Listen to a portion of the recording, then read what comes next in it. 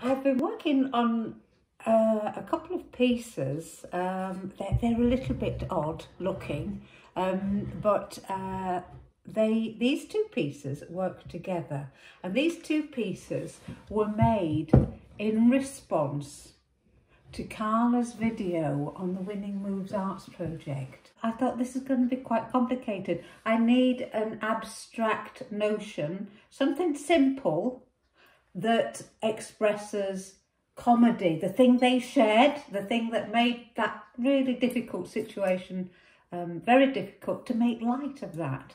And so I thought, well, let's play with clay. And this, because it's such lovely stuff to play with, lovely, but malleable. You can use it at the kitchen table. This is air-dried clay we're using today, and it doesn't have to be fired. You can make it, dry it, and then the very clever thing is that once you've made your piece, you can get some clay hardener, and you mix this powder with water. And when the clay's dried, you can paint it on several times, and it makes it a good hard surface that you can then paint on. For this piece, it's basically the same as a slab pot, but it's been rolled and then left to dry slightly, and then the top was made. Roll out the clay, and we're going to do a little version of the fez.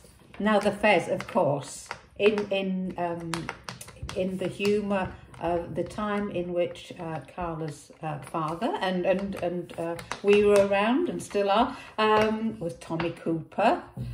He was one of the ones who made us laugh. So let this fez represents not only the man with motor neuron, but also Tommy Cooper. And you need a nice surface that you can just lift off. Think pastry, cooking, kitchen table, nice and easy. So what I'm going to do is a small version. I've rolled out, I have left this clay out a little while, but it's still actually quite soft.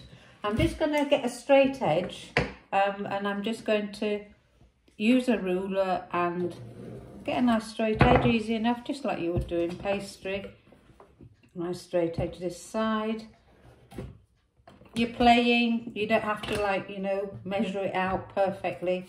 And we're going to make a cylinder like this one, but a smaller version. And if you do this at home, you might just want to make this into a little pot. So remember, we need to fix this side to this side using slip or water and clay that makes slip. Now, because this is sort of fairly soft clay, so I think that if we just put some water on, that'll sort of make its own slip, really. And what we've done is to ensure that clay and water are going to really bind them together. We just make a little surface that we can adhere this to, like that. Now, and you can press that down. Now that's standing, that's good, but the bigger you make your cylinder as a slab pot, the more likely it is possibly to collapse. So you wouldn't want to put the top on until it's dried a little. And what you can do is just try and join the inside with your thumb and forefinger, just join the two. And sometimes, like in this one, I've just actually left that, because this is supposed to be made of material, and when it's painted, it's hopefully going to look like material. So I've just left that like that. So that's what I'm going to do with this little pot, because like painting, sometimes it's nice to see the strokes and it's nice to see the way that it's made. So that's fine. And so now if you want to do the top of that, or the base of that, in this case it would be the top for the hat, but you could cut out a little piece of card or paper, and then when you roll out your circle, this is a smaller circle actually, could do with being a little bit bigger, But you would roll it out and you stick that on. So now we're going to just put this on the top, and again we're just going to create this little surface very, very quickly across. Try and even that up a little bit.